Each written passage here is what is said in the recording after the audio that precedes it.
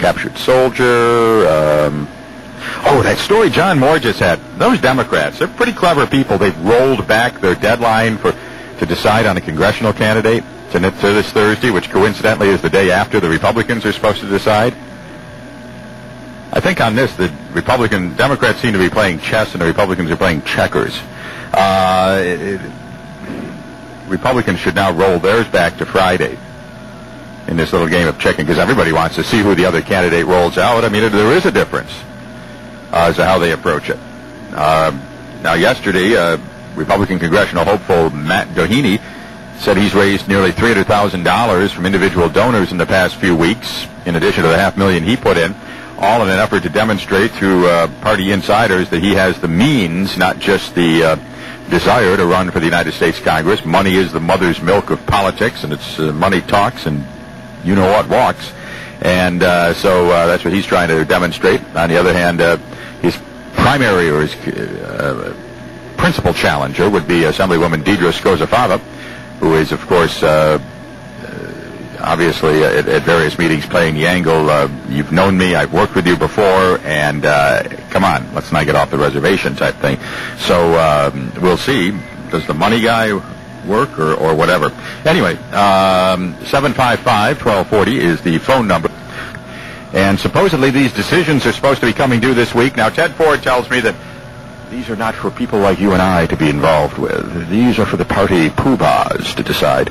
But the party poobahs, I guess, are going to decide who's going to be the congressional candidates, who will replace Congressman John McHugh.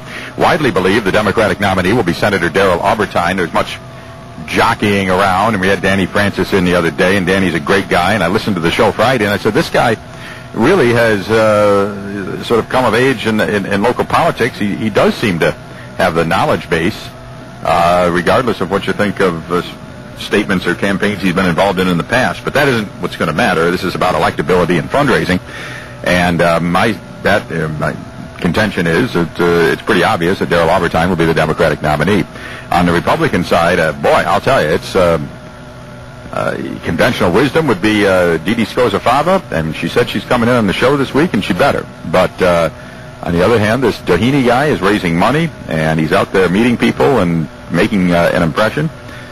Obviously, he's got a name recognition thing to overcome, but boy, I just don't know really how to handicap that race. I mean, each of them has attributes they bring, but each of them has some tough things as far as a candidate. And I still don't think that these folks in general understand that this is not one of these old-style North Country Republican team run for the assembly type races, or run for whatever else you run for, where everything's pretty collegial and friendly, and maybe there's a little cattiness here and there, but that's about it.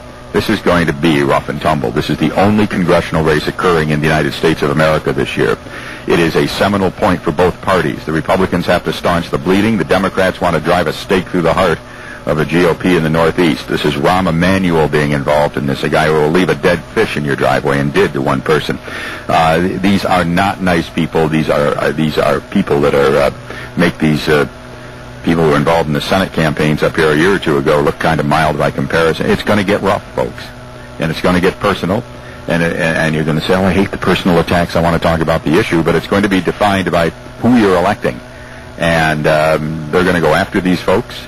And the Republicans have already pledged to go after Darrell Albertine. They're going to take his Senate record where he's had to vote for these budgets and his associations and the Pedro Espada thing and everything. They're going to rub his nose in that.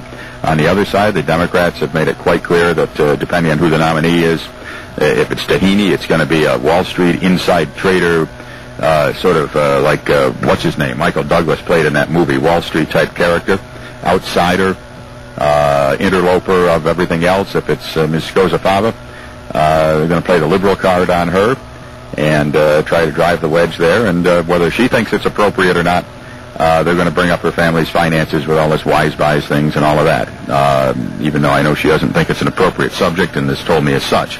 But that's not going to stop it. I don't care what's going on. It would be like if I got into the congressional race and didn't expect to hear about quick draw. Of course you're going to hear about it in spades, and you're going to clip headlines out of newspapers and make them look like anything you want. And words like probe, bankruptcy, anything, hot-button words like that that have appeared in headlines adjacent to your name or to someone who also shares a name with you. You just run those type of things and float them out there on the Internet. So let me tell you, it's going to get nasty. Anyone who thinks it isn't is naive, and anybody who gets too close to it's going to get burned. So what we're going to do is try to maintain a safe distance from the bonfire and kind of watch it, and maybe stick a marshmallow in once in a while and toast it, but generally try to steer clear of all the embers and smoke and flames emanating from it. But it's going to be an intense, relatively brief, very expensive, and exceedingly nasty congressional race coming up. And hope you enjoy it, and hope you enjoy our coverage of it. We'll be back with more in just a moment. We just don't say it often enough. Thank you for listening to the station that listens to you. The News and Talk Authority, WATN, AM 1240. Buying a car from FX Capri.